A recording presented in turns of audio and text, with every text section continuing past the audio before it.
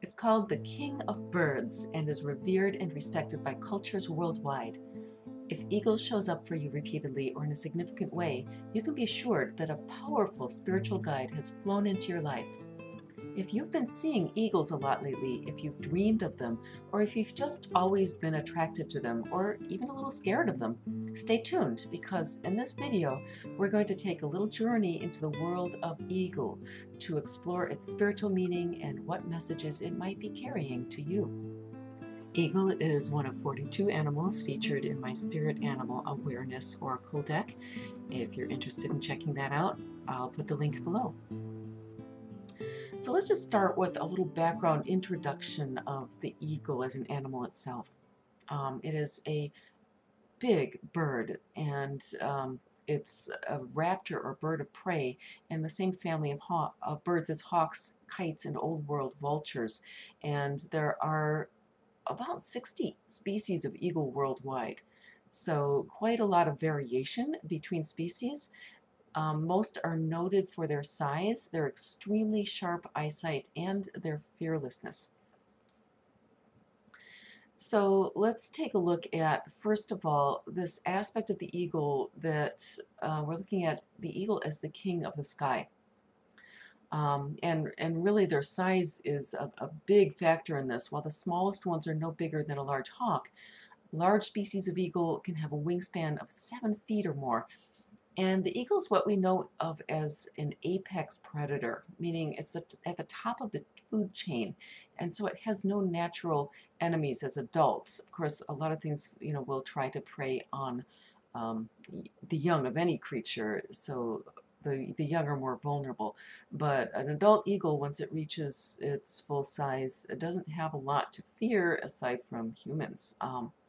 Okay, so this combined with their domination of the skies is why so many spiritual traditions around the world consider eagle to be a divine bird.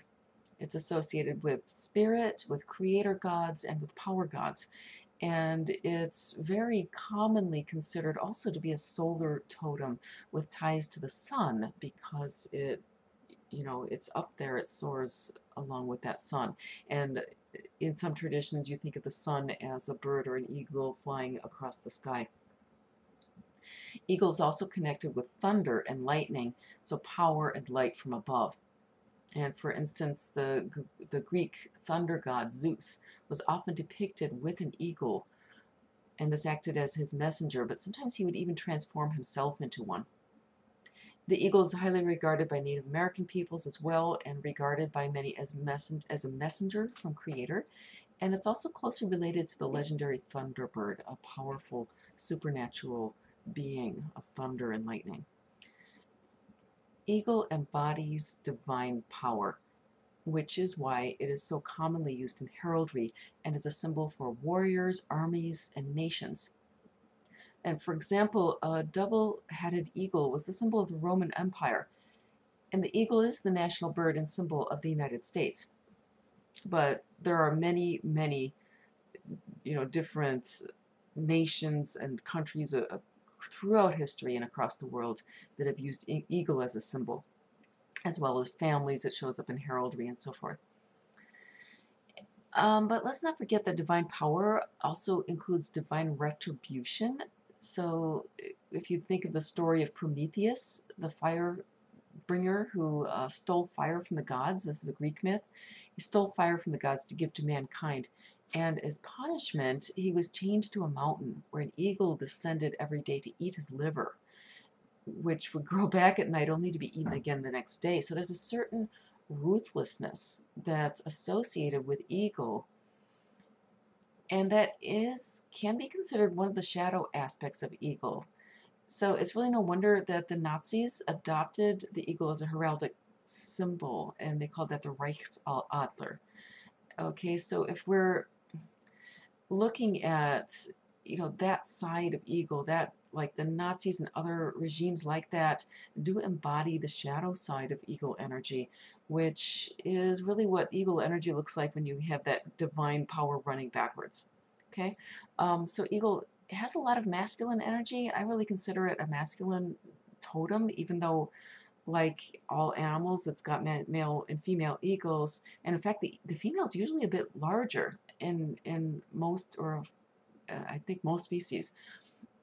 But overall, I really view it as a kind of a masculine totem, and so I really hate the term toxic masculinity, but that does kind of describe the kind of abuse of power that shows up when this eagle energy goes dark. So we do see the bullying side of eagle in nature, as a very common behavior of eagles is to steal prey from ospreys and other birds of prey. You'll see them kind of dive bombing the osprey, so and just stealing the fish right away from it. So in spiritual work, if we want to counter that influence, there's, you can call on all the positive aspects of eagle. There's one super positive archetype that I'd like to kind of call out here that does carry that eagle energy. That's the Hindu god Vishnu. And Vishnu is known as the preserver or the sustainer of life, and he embodies the divine masculine, who, with his divine vision, it preserves and protects that which is sacred and good in the world. And Vishnu's vehicle, the companion animal that he'll ride, is the Garuda, and which is an eagle, or an eagle-like beast, who is often also associated with royalty. Now, you don't have to be Hindu or do any kind of worship to really appreciate the symbolism of Vishnu, and just to kind of see that as a symbol of this beautiful divine masculine power in the world. So one thing about eagles and their size, their large wings and bodies do require a lot of energy to lift off and fly. And because of this, they don't like to waste their energy. So they'll look for updrafts and air currents that allow them to soar and glide with minimal effort. And to me, this speaks of a couple things. One, eagles really talking about taking your higher path, having that higher vision, that direct connection with source. And sometimes, that's a lot of weight to carry, right? I mean, it's a more difficult road sometimes to take the higher path. Ultimately it's not, but it takes effort, right, to lift yourself up and take that higher path. And it does take energy, because there's all sorts of stuff that wants to keep you down, right? And so we can kind of take a cue from eagle in that, looking for ways that we can stay kind of uh, things that will keep uplifting us, which often makes our life easier, right? Things that feel uplifting. And if they truly are uplifting to us, usually it will be something that helps us out, right? And so looking for those and not wasting their energy on, unnecessary efforts. So really knowing, like, kind of having that looking out for the opportunity and those things that are uplifting. Another aspect of eagle that's like super, super important is the vision. Okay, we hear about eagle eyes, right? Having an eagle eye or keeping an eagle eye out for something. Eagles have extremely sharp eyesight, and it works out to, like, instead of 20/20, which is perfect vision for a person, vision for an eagle, they have 24 vision. So it's like 5 times better than a person with perfect vision. And combine this with, like, they also have nearly twice the field of vision that a human does. So they can see basically in panoramic vision. And they've got these super light sensitive eyes, about 5 times more light sensitive cells per unit of area in their retina. So they're really, really visually aware, okay? And it's another interesting thing about them is that they've got a lot of interesting things about eagle vision. They've got much more sophisticated color vision than humans. They can see way into the UV range. And they've got, actually, instead of one, they have 2 focal points in their eyes. So one is for focusing straight ahead, and one focuses off to the side about 45 degrees, and that helps them to focus at a great, great distance. So they can see like a rabbit at like 2 or 3 miles away. And spiritually, this has a lot of symbolism here. This really is very meaningful. Okay, so this incredible eyesight of the eagle equates to extreme spiritual clarity and the ability to see multidimensionally. Okay, and the fact that they have both panoramic and focused vision, and both of these are well developed, indicates a real wholeness and unity. Okay, panoramic vision is like this holistic vision, and it's typically it's a more feminine way of seeing things, and the focused vision is a more masculine way. So this is really indicating, even though I just said that eagle has that kind of masculine energy, but it also has this unified, you know, ability to kind of see in both different ways, ability to shift between dimensions. And as a guide, the eagle can help you to see the bigger picture and understand from a more multidimensional perspective. Couple limitations or shadow side aspects related to the eagle's vision. One, that it does not have very good night vision. Okay, so one thing that I've noticed about people with a lot of the eagle kind of energy is that they can be unwilling, or it can be very hard for them to look into the shadows, and especially it can be really hard to see the shadows within themselves. Okay, so if you have a lot of eagle energy, it's a really important to remember humility. Okay, humility is a huge lesson that a lot of times eagle people need to assimilate, and all of us do, but if you have eagle energy in particular, it's very easy to overlook the shadow aspect of yourself, or when you see it, to be extremely kind of judgmental about it and beat up on yourself, right? So it's the call is to have some compassion, and you can sometimes call on gentler spirit animals, looking sometimes at some of the prey of eagle, maybe a deer or a rabbit or something, to be a little bit more gentle with yourself and other people as well.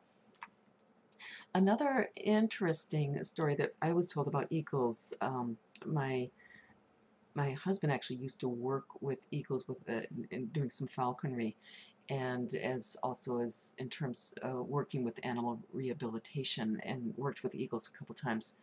And he said that no matter, like, if you put an eagle in a dark room and had even just a sliver of light coming through a crack in the curtain, because they put them in the dark room to calm them down if they needed to heal, but if they could see that sliver of light, their vision was so precise, they could see right through, and they would actually try to fly through the crack in the curtain. So it's like a matter of their perception being broader than their actual reach.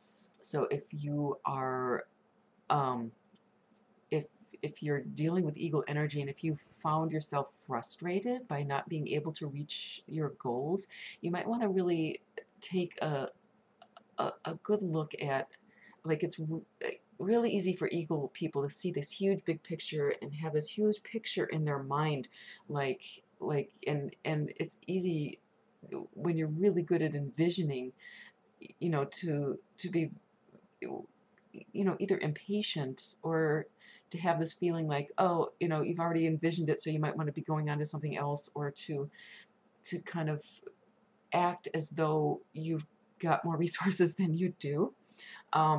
So it's important to look at the close to home or smaller picture, or the nitty gritty details that are kind of close to home, in addition to the grand vision, right? I think a lot of CEO types often will have a lot of this ego energy, the drive, the power, the vision, and so it's really important. It can be important for these people to have others around them that can help them to navigate the mundane aspects of any kind of plan. So finally, let's look at some of the relationships that eagle might have with other totems, because that can teach us a lot as well. Often we look at the predator-prey relationships, and we'll look at a few of those in just a minute. First, I want to touch on a couple related totems that that really aren't normally predator-prey in a big way. One is lion, and while eagle and lion don't typically interact very much in nature, it's really common for eagle and lion to show up together in heraldry or in myth, and or even merged together into one fantastical beast. So there are quite a few beasts that are made up of both eagle and lion, or have characteristics of both. Probably the most well-known would be the griffin, who is sort of like a half eagle, half lion. And the reason these two animals show up together so often is not because of any relationship between the two in nature, but because they both represent this power or kingly kind of energy. The eagle being the king of birds or the king of the air, and the lion being the king of beasts or the king of the jungle, right? So an earth-based kind of king. So they're both carrying a very similar energy. When you take those two and you combine them together, you're really kind of augmenting the power of both. So a griffin has often been seen as a protector of wealth and also a symbol of divine power. And I believe that Garuda, Vishnu's eagle, also had some in some representations will have some lion aspects to it. Let's look at also the relationship with crow. And eagles will sometimes raid the nests of smaller birds, and because of this, crows, well, any raptor, right? Crows are really well known for harassing birds of prey, especially eagles. And there's even been documented instances of the crow actually coming up behind and riding the eagle. So they are really pretty merciless, the crows are, in harassing the eagle. And so crows have a lot of symbolism. You might want to look up my video on crow and raven if you haven't yet. If crows are coming up in conjunction with eagle for you. But one of the symbolism associated with crow is the trickster. Okay, and I think this is when eagle shows up and the crow is harassing it. A lot of times that's really kind of showing this relationship between your higher self and the trickster self. Okay, the eagle, as a totem, is going to take you on your higher path. If you're riding that light aspect of eagle, it's all about taking your higher path, finding your higher self, really connecting with spirit. And when you do that, you are going to get tricksters showing up, okay? And the reason is they're there to test you, and ultimately they're helping you to kind of not go, like, they show up when you're just heading onto your higher path to try to get you off, right? It's a test. Are you strong enough to do this? Or they will show up to kind of, if you've been on the higher path, they'll show up to try to, if you're starting to stray off the path, they'll show up. Okay, and so the trickster can show up internally as, maybe internal doubts, fears, or so on, or they can manifest externally, that person that's just annoying, or, somebody who's trying to pull you into a direction that doesn't suit you. Okay, so the eagle, of course, is a far more powerful animal than the crow. If he tried, he could take out a crow. But the thing is, the crows are very nimble, and often there are a lot of them. You'll see the crows mobbing a bird of prey, okay? So if he tried to go after the crows and take off after them and take them out, he would really quickly exhaust him, okay? And one thing about birds of prey, if they get their energy depleted, and it grounds them. They can't fly, right? They need to conserve their energy and stay focused in order to have that energy so that they can stay afloat. So the eagle has a really simple and brilliant solution. It's to rise higher. Okay, so the eagle can fly higher than the crow, and so he teaches us to stay calm and focused. Don't leave your truth, but rise above the situation, and eventually the tormentors will leave you alone. Okay, so whatever that means to you to rise above, it can mean to just refocus, or to, just step out of the situation. You can rise above that way sometimes. Whatever it takes to rise above, whatever is coming after you, that's the lesson the eagle brings. Okay, so let's take a look at some of the actual predator-prey relationships. Um, Small prey is one. Eagles are, maybe a large eagle might weigh about 10 pounds, and so they can actually, you know, um, a lot of what they eat is something that they can actually lift and fly away with. So rabbits and similar animals, they're really common targets for eagle. And to me, the message here is to focus, because rabbits or eagles have to really be able to focus and track these creatures visually in order to snag them. Okay, they're fast, or they're likely to go to ground very quickly. And an eagle has to sort of really keep his eye on it and then come from above very suddenly. An eagle, like I mentioned before, can see a rabbit from 2 or 3 miles away, and so it's really a matter of being very, very aware as the eagle. You can also look up the meanings of these animals. So if it's a rabbit versus maybe a prairie chicken or something that they're eating, it may have a little bit different meaning for you. Rabbits in particular often can embody fear and scattered thinking. So if it's a rabbit that you see your eagle kind of interacting with a rabbit, the message could easily be about staying fearless and focused with your higher vision and not allowing distractions. So in addition to small prey, eagles have been known to take down some pretty large prey as well. They can bring down much bigger prey than they can even carry, and even up to about small deer. So to me, the message here is to really think big and believe in yourself. You can go after big goals when you have eagle energy, when eagle's with you. Don't sell yourself short, right? You can really think big and have those big goals, and you can attain them. Another common thing for eagles to prey upon is fish, and by the way, there's a lot of different types of eagles, and in particular there are sea eagles or fish eagles that will be more fish eaters, amongst them the bald eagle of the United States, or North America.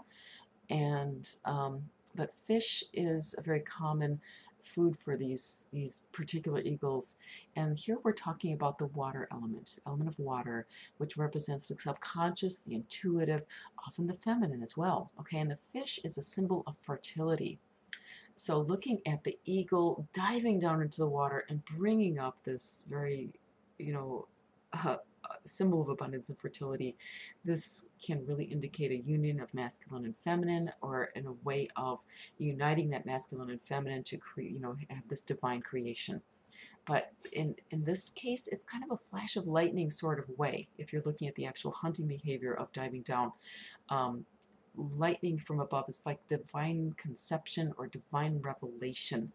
So this could be a symbol of, look, if you're seeing this a lot, you could be looking for, just kind of keep an eye out for those aha moments or divine messages,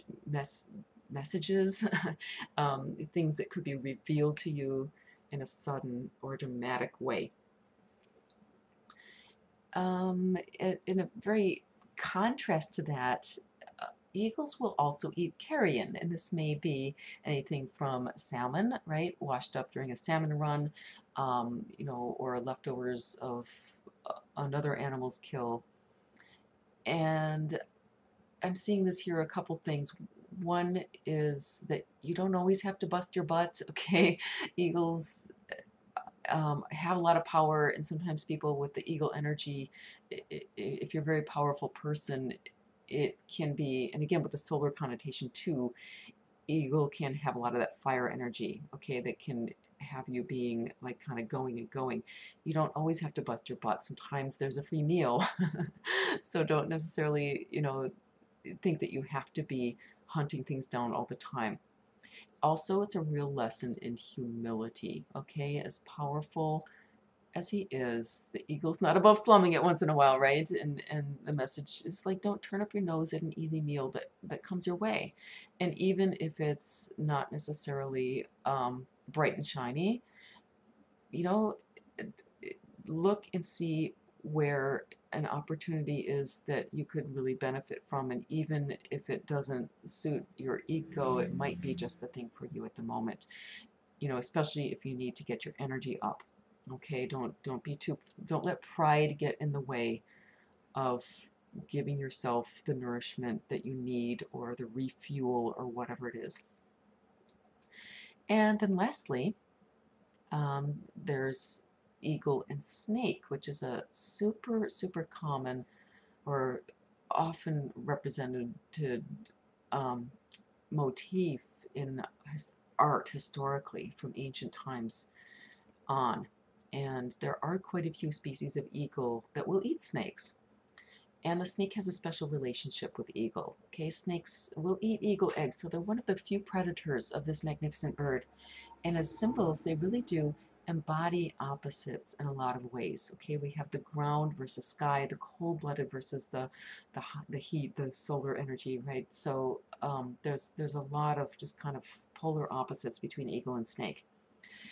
And so eagle's often depicted as eating the snake, and this symbolizes the triumph of divine order over evil, right? Um, Light prevails over dark. God prevails over the devil. You know, the snake often symbolizes the devil, or kind of that evil doing. But nature gives us a bigger picture of this. Okay, so rising above this polarized view of good versus evil, nature shows us that in the bigger view, the eagle and snake are not truly enemies, but they're interdependent. Okay, so remember that the eagle has this ability to see in multi-dimensions. So here we're looking at the bigger picture. It's really the story of life, death, and resurrection. Snake represents the life force. It also represents death, okay, and it's bound to earth. When eagle comes along and eats it, the energy of the snake becomes that of the eagle. It's transformed and transmuted into a higher energy. So eagle here becomes an alchemical symbol of transmutation, of the purification of the soul through the ascension process. So this really is related to any kind of ascension or resurrection. It's definitely related to the Christ myth, right? This you know, moving from a lower dimension of being into a higher dimension. Remember that coming back to this ability of the eagle to see in different ways, sometimes it's helpful to see in that polarized way, right? It helps us to sometimes recognize that, you know, this is not energy that I need to, that, you know, that I should welcome into my life, and just to draw that line and, you know, be very black and white. But in the bigger picture, understanding that, you know, all evil is actually here. God is bigger than evil, right? God is everything. So all evil is contained within the whole. And so when we understand that, we can overcome an evil in a bigger sense, in that, you know, if you're overcoming something that you perceive as evil and taking it out without understanding its role that it's played in helping you to evolve, then at some point, at some level, you're always going to be kind of stuck there in that polarized. Okay, but when you can understand that, first of all, it's there in its own way to nourish you, that everything that happens to us is there for us, right? Then you can take the lessons that you've learned through whatever hardships have come and really take them, assimilate them, and use them as energy to rise above into the true glory of who you are. So I hope that you've enjoyed this little journey into the spiritual meaning of eagle. If you have found it helpful, please go ahead and hit that like button. Also, if you'd like more videos like this, then hit that subscribe button and hit the bell for notifications. You can also check out my playlist of animal spirit videos, and I'll leave the link below as well to subscribe to my email list. When you do, you'll get a couple of spiritual coloring sheets as well as a meditation to meet your spirit animal guide. So thank you so much for watching, and we'll catch you again soon.